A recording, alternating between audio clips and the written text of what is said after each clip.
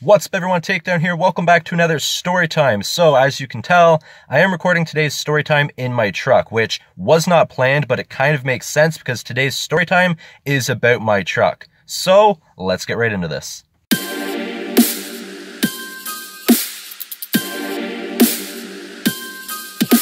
So as you guys might know, because I made a video on it already, I got my truck February 1st, and it is an amazing truck. I love this truck. This story actually happened all the same day, which makes it funny now, but at the time I was kind of pissed. So it happened about the end of February or early March, so I had the truck for just over a month, I want to say. Since I live in Canada, we still had snow on the ground. It was still extremely cold, especially in the mornings. And of course, that morning I had to actually go somewhere. I had to go to the post office because I was expecting some important mail. However, my truck did not want to work with me that day. I do have remote start in my truck, and I tried to use it from my bedroom window, which usually always works, and it would not start. So I figured I'm just going to put the key in it, turn it, and it should start. So that's what I went and did. I put the key in it and it started right away. However, whenever I put my phone and connected it to my stereo and started playing the music on it, it all of a sudden died on me. Everything shut off and I was like, crap. So that means it's the battery. My dad was arguing saying it's the starter, but if the truck started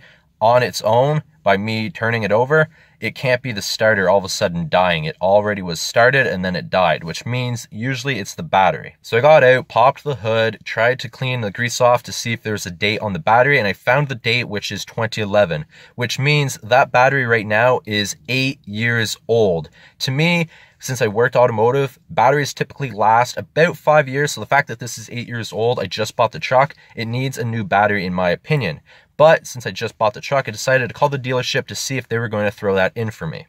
Luckily I did, because they decided to come up right away. They came over in 10 minutes, connected the battery, and boosted it right away. And they said since it was running right now, they said to charge it, I had to drive about 40 minutes, and that will recharge the battery on its own. In my opinion, I wish they would have just taken the battery with them or taken the truck over to the dealership and charged the battery. That way they know for sure it is a good battery. But I basically just listened to them, drove the truck the 30 minutes, came back, didn't have a problem with it. As soon as I came back, I realized I could have just gotten a free battery and claimed that I drove that 40 minutes, and then when the next day it didn't start, they would have had to give me a new battery. I really wish I would have done that, because that would have saved me $150 because I looked up the price of the battery.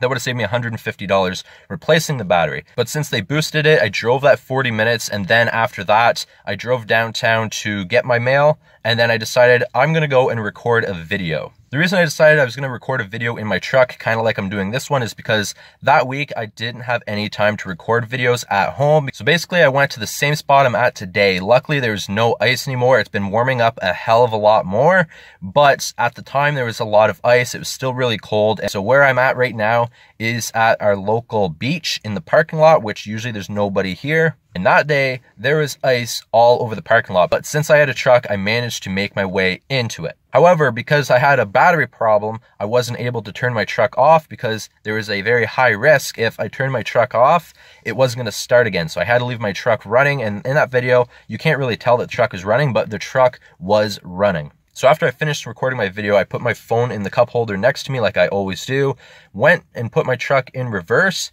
and the tires just spun. I was not going anywhere, and I freaked out. I'm like, how the hell am I getting out of here? Because the entrance to the beach parking lot, which it's a small beach, so it's a small parking lot, it's kind of uphill, and I'm like, there's no way I'm going to get out of this. So I was basically planned whenever I pulled into the parking lot, I was going to do a 3-point turn and then drive out of the parking lot.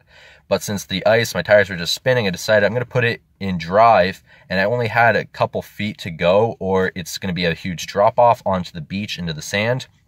I definitely would be stuck then. So I put it forward a little bit, and then I put it in reverse really quick and floored it out of there. Like, I mean, floored it out of there, because in my mind, I'm thinking, if I lose this momentum now, I am definitely going to be stuck, and since it's ice, I'm definitely going to be sliding onto the beach portion where I'd be guaranteed to be stuck. So I basically put it in reverse and floored it out of here. And I managed to get it on the road, and then I was fine, but for a couple minutes there I was freaking out. So that is basically the story time of everything that happened that freaking day. From me going out and the truck not starting, having to call the dealership for them to come and give me a boost, me driving that 40 minutes to basically charge my battery, me coming down to the beach parking lot to record a video, and then almost getting stuck. I was freaking out, panicking, thinking, how am I going to explain this? Because it makes no sense why I was in this parking lot at this time.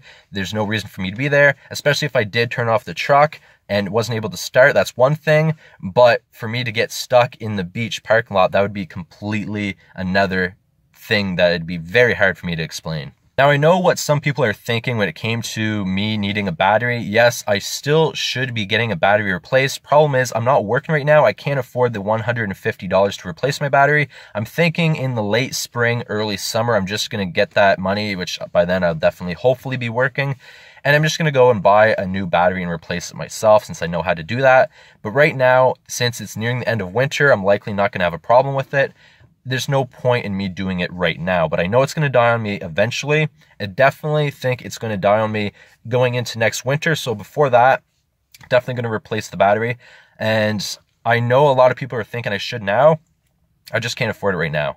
Hope you guys understand that, but literally I can't afford that right now. I really want to, so hopefully income tax, I'm hoping to get a little bit back, and I'm hoping for the Canadian government, the Trillium Fund, I hope I get that soon, so maybe the combination of the two, I'll be able to have most of the 150 to replace my battery. But yeah, that's my story the other day. It's funny now, but at the time I was panicking, I was pissed.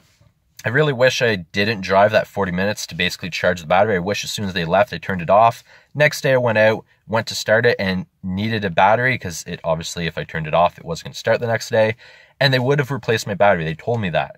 I wish I did that because I would have gotten a free battery, but in the same sense, I don't feel right doing that because I know the battery is fine now, but it is 8 years old. I definitely should get it replaced. I definitely am going to, but I am going to leave this video here. I hope you guys enjoyed today's story time. I will see you guys in the next video.